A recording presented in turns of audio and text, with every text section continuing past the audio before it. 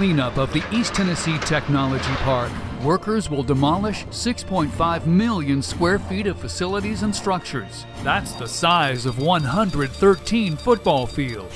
Add in radioactive and chemical contamination from 40 years of uranium enrichment activities that supported both nuclear weapons production and commercial fuel development.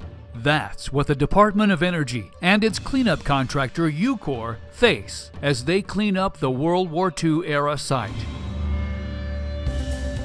Deactivation crews, predecessors to the demolition team, have removed contaminated equipment and piping and other hazards that cannot be disposed of with building debris or pose unacceptable risk during demolition. We've removed all the hazardous materials out of the building to include light bulbs and light ballast and mercury gauges and all the asbestos out of the building that we could possibly get to, and we have made it ready to do an open air demolition so that if you do by chance have some dust come out of the building, it's not going to be a hazardous material that will affect the environment or the public.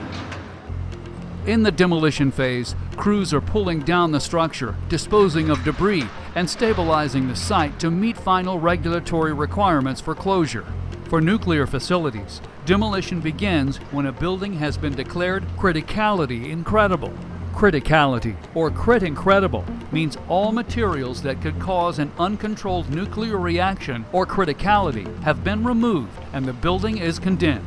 When condemned, humans can no longer enter the building.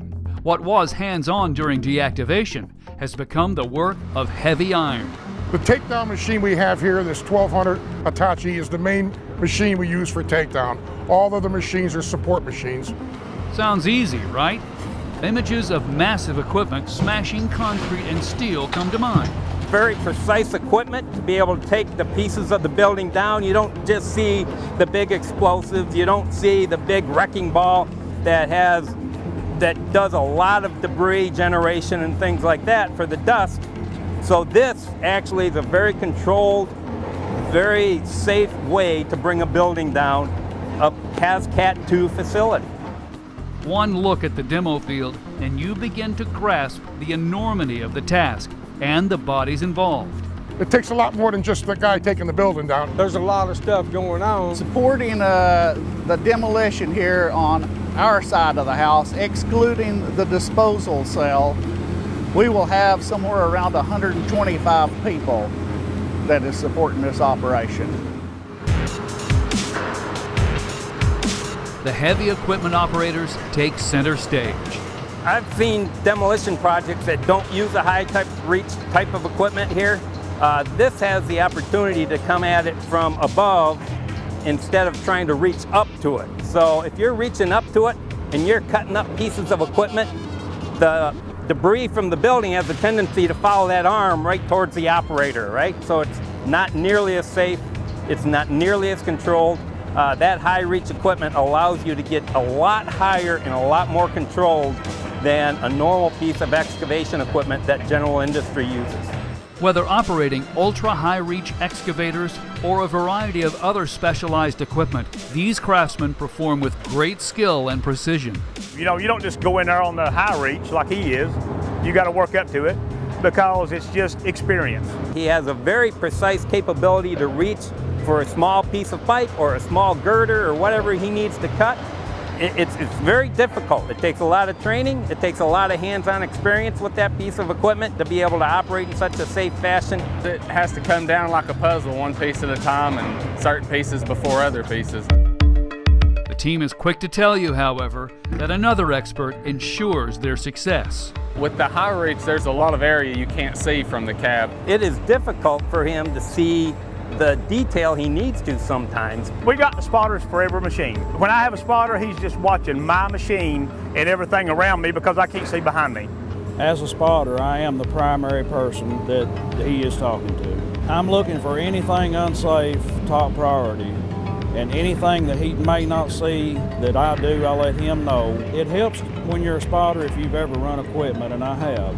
And you have to kind of pretend like you're in the cabin machine and kind of knowing what he might need to know that he can't see. As the debris field grows, waste specialists join in the mix.